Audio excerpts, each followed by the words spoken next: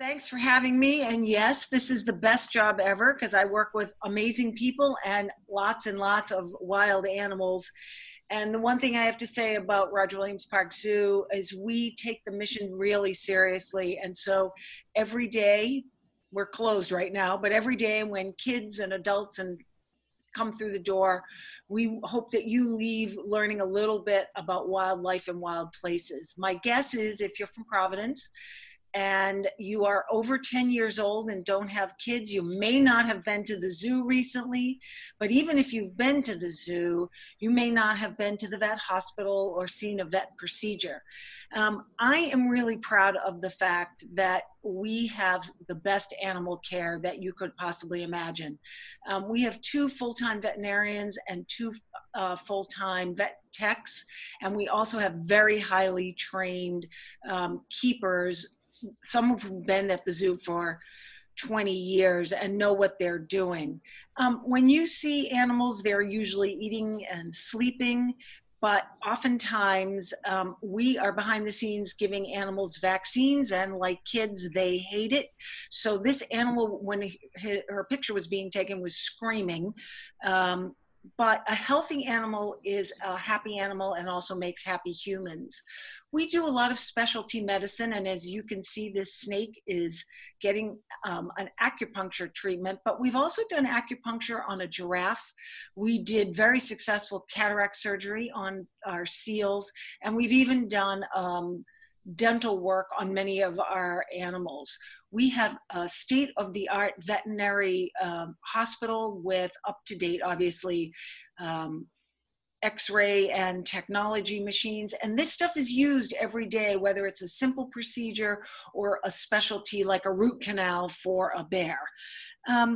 We are, I think, in the middle of a baby boom, but unlike when humans have babies, there's no, the animal is left alone so that it's creating, even though it's in the zoo, a very natural environment.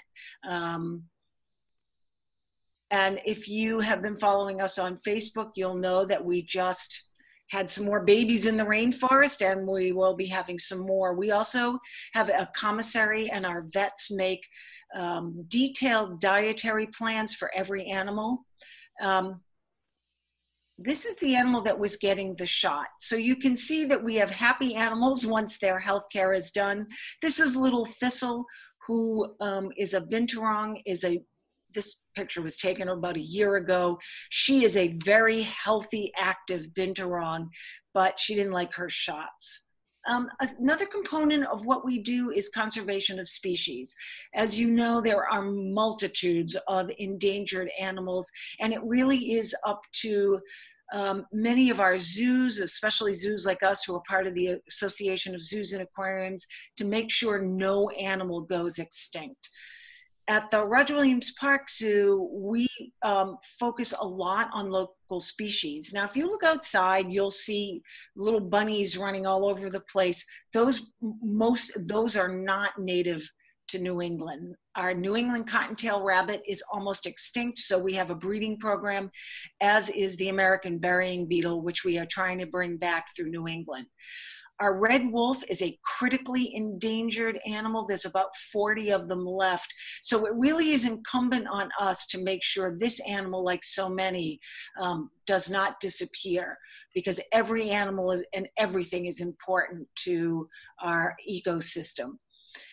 We work with the AZA, Association of Zoos and Aquariums, and a program called Saving Animals from Extinction, and we make sure that we're breeding appropriately, that it's almost like Match.com, if I say so, and the animals will be ambassadors for their cousins in the wild. I'm pretty proud of the recognition that we are getting. This is Jane Goodall and Lou Perotti next to her, who's our director of conservation programming. And he is responsible for saving the American burying beetle and the New England cottontail that you just saw. We have a number of education programs. It's really important that young children learn about wildlife and wild places, because they're going to be the ones who will be worrying about the environment 10, 20, 30 years from now. We do our zoo camp every summer. Right now we're doing a virtual zoo camp on Friday afternoons. But many of the children who come through our camps years later have become biologists, zoologists, and we really stress kids going into the sciences. I would be remiss if you're from Providence or anywhere in New England, you've probably been to the Jack-o'-lantern Spectacular, but even that has some behind the scenes. And so a pumpkin doesn't look like this by accident.